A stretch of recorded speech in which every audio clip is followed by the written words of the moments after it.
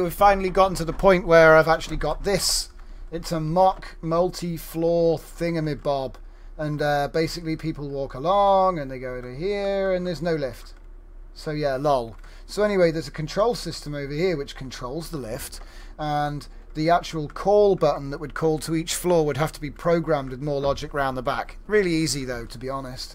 But at the moment, if I was on foot, so I need to get up to that. Let's see.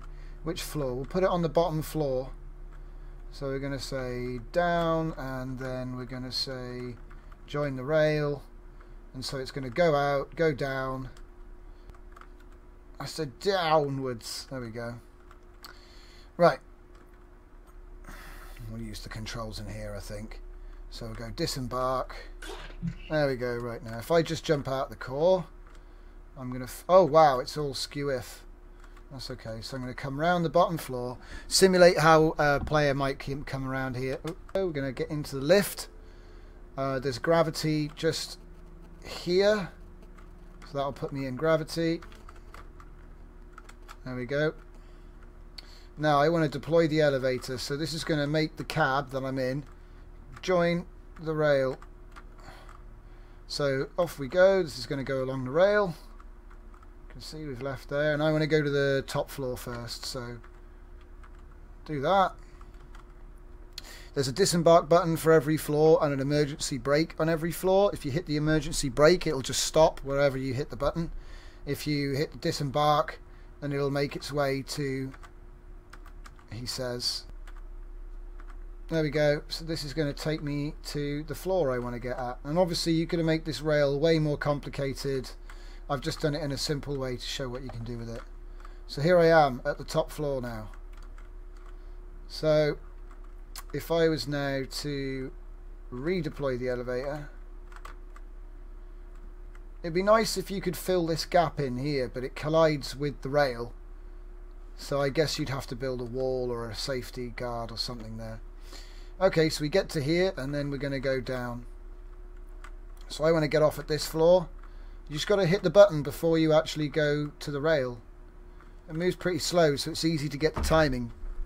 As you can see, doop, there I am. It flush fit. It's fitting flush, which is really nice. I thought there might be a, you know, it's a good feature that.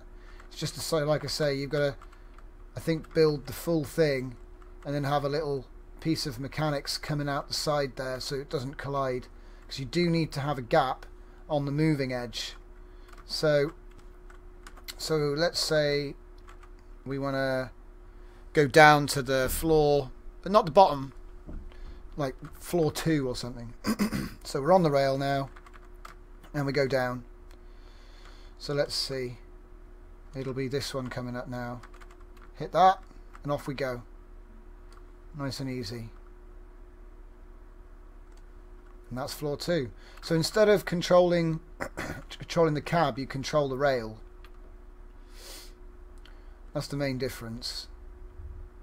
But the cabs, like the actual rail system itself, is really easy, and this doesn't really use any logic because it's just activation blocks. There's no ands or ors or anything like that.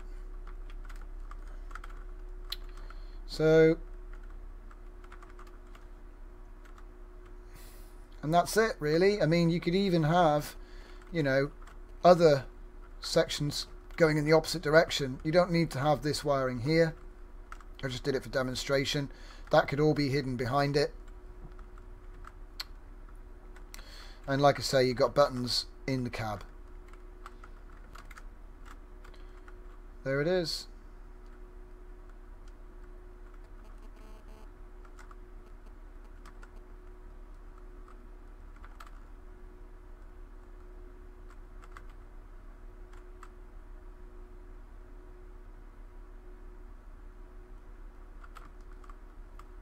I did something. Off it goes. So it's like an on-demand thing. You tell it what you want at the time. I really like that about it. You can tell wherever you want to go. Yes, and you control it as you're riding it as well. The only thing it doesn't have is a call button.